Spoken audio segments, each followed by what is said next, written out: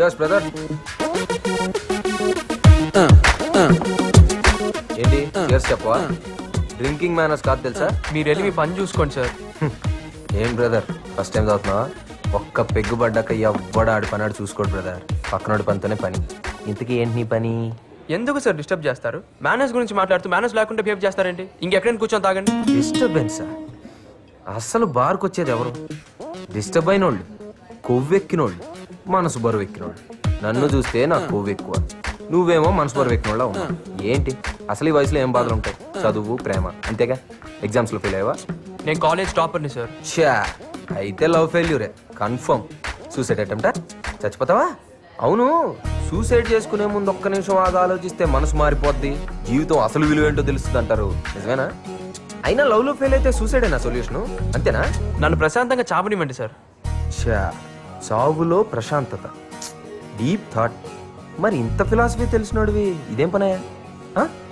మీరు ఎప్పుడైనా ప్రేమించారా? అందులో ఫెయిల్ అయితే వచ్చే బాధ ఏంటో తెలుసా? నేను ప్రేమించాను సార్.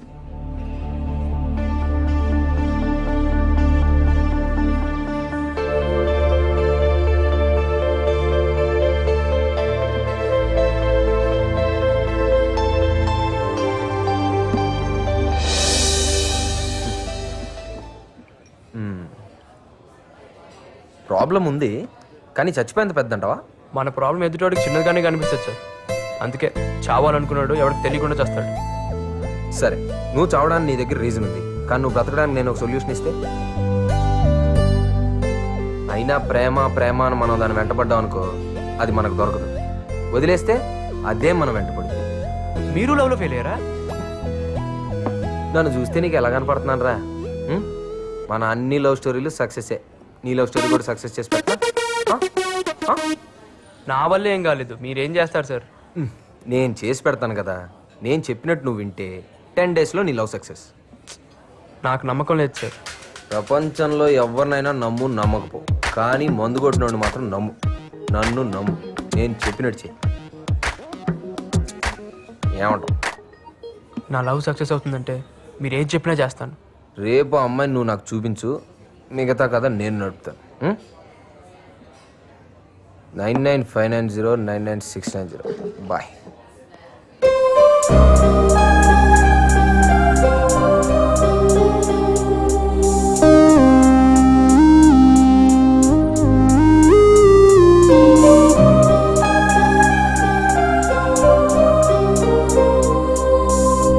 Hello brother. మీరింకా నీ గురించే వెయిటింగ్ బాబు. మంచి ఇంట్రెస్టింగ్ అనిపించావు. దా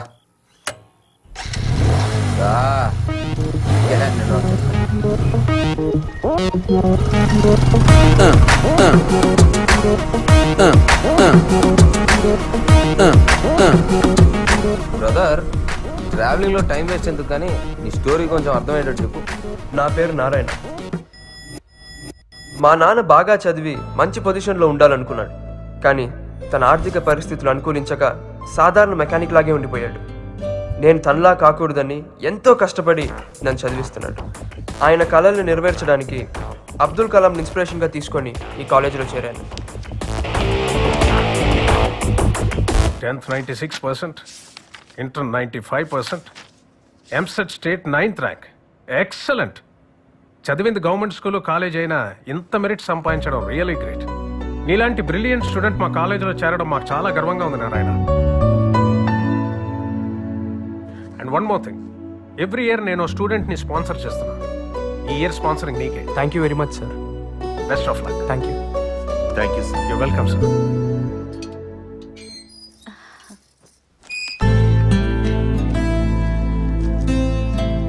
ఏంటండి ఎన్ని బట్టలు తీసుకొచ్చారు? చూడమ్మా, వద్దు వద్దన వినకుండా కొనేశారు నాన్న.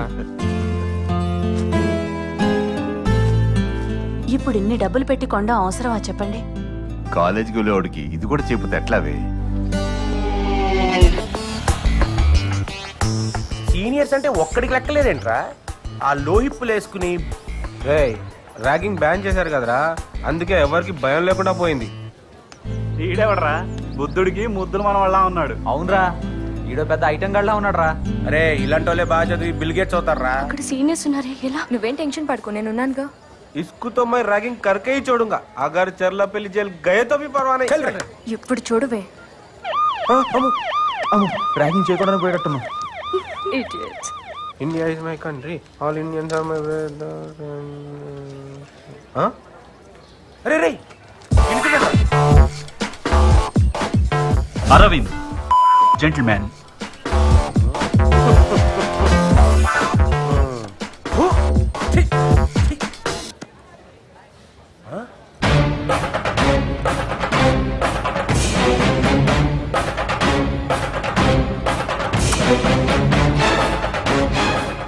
కిరణ్ బిల్డప్ ఎక్కువ బిజినెస్ తక్కువ. వీడేంట్రా పెద్ద ఫ్యాక్షనిస్ట్ బిల్డప్ ఇస్తున్నాడేంటి? ఒరేయ్ ఇలాంటి జోలికి వెళ్ళకూడదురా బాబు, అసలేమని టైం బాగోలేదు. ఇదేంట్రా అసలు ర్యాగింగ్ జోలికే వద్దురా బాబు. మనం ఏమరా మేము నాటకాలు ఎక్కువ చేస్తున్నామంట. శశి వీడు పెద్ద జఫా. Good morning seniors. Good morning. ఏం సార్ ర్యాగింగ్ చేయడానికి జూనియర్స్ లెక్క డల్ అయిపోయినట్టున్నారు? నన్ను ర్యాగింగ్ చేయండి sir please sir please sir please sir. Ragging చేయమన్నట్టు లేదు, రేప్ చేయమన్నట్టుంది సార్. మిమ్మల్ని మీ సీనియర్స్ చేసినట్టు వాళ్ళని వాళ్ళ సీనియర్స్ చేసినట్టు నన్ను విచ్చలవిడిగా చేయండి సార్. ఏం చేశారు వాళ్ళు? Ragging sir. ఓహ్ అదా పెద్ద స్కెచ్ చేసుకొని వచ్చిండ్రా. ఒరే ఇన్ని ర్యాగింగ్ చేస్తే ఇటు పోలీసులు అప్పచెప్పెట్టున్నాడు రా. వద్దు సార్. నో స్మోకింగ్ ఉంటే స్మోకింగ్ చేయట్లేదా? నో పార్కింగ్ ఉంటే పార్కింగ్ చేయట్లేదా? అలాగే నో ర్యాగింగ్ ఉన్నా నన్ను ర్యాగింగ్ చేయండి సార్. నేను చెయ్యను రా నిన్ను. ఎందుకు సార్? మా ఇష్టం. ఏమున్నా తెరే కూర్చోడు దియా జారే వెళ్ళరా. మమ్మీ ఇల్లెడితే మనం చేయడం ఏంట్రా, మనకు అనిపించాలి గాని. వావ్ నన్ను భరించబోయే college. Hi bro. ఈడాడు junior. Yeah hi bro. Cool cool. సరే కానీ ఏంటి సీనియర్స్ కి దండం పెడుతున్నారు? ర్యాగింగ్ చేస్తున్నావా? నేను అలా చేయట్లా, వాళ్ళనే నేను చేయమంటున్నా. అయినా చేయట్లా. ర్యాగింగ్ బ్యాన్ చేశారు కదండి. చా మా తెలదు మరి. అంతేనా? నీ మీద పెట్టే నా ర్యాంకు 140. Junior sir. అవును సార్. ఇంత క్యూట్ ఉన్నారు ఫ్లవర్స్. జూనియర్స్ ని ర్యాగింగ్ చేయొచ్చా? జూనియరా? ఇంత మాయకుడు ఏంట్రా? ఆయన ఎంసెట్ ర్యాంక్ ఎంతరా నీది? 9. మరి మీది? 90. మంచి ర్యాంకే. మొత్తం కంప్లీట్ చేయనిరా 90,000. మరి ఈ కాలేజ్ లో సీట్ ఎలా వచ్చింది? నాకు ర్యాంక్ ఎక్కువ, మా నాన్నకు పైసలు ఎక్కువ, ఈ కాలేజీలో కలరింగ్ ఎక్కువ. కట్ చేస్తే మనం ఇక్కడ. అయినా మీరేంట్రా ఈ కాలేజీలా? మేము నీలాగే వచ్చాం రా. మంచి బ్యాచ్ రా. చాలా మార్చాలరా పదా. రే కాలేజీకి వచ్చాక మమ్మీ డాడీనే కదరా, అప్పుడప్పుడు అమ్మాయిని కూడా సాటిస్ఫై చేయాలరా. అంటే మన కళ్ళని అది. అరే శంకరా అవుతా శక్తిరా పెయింటింగ్ రా.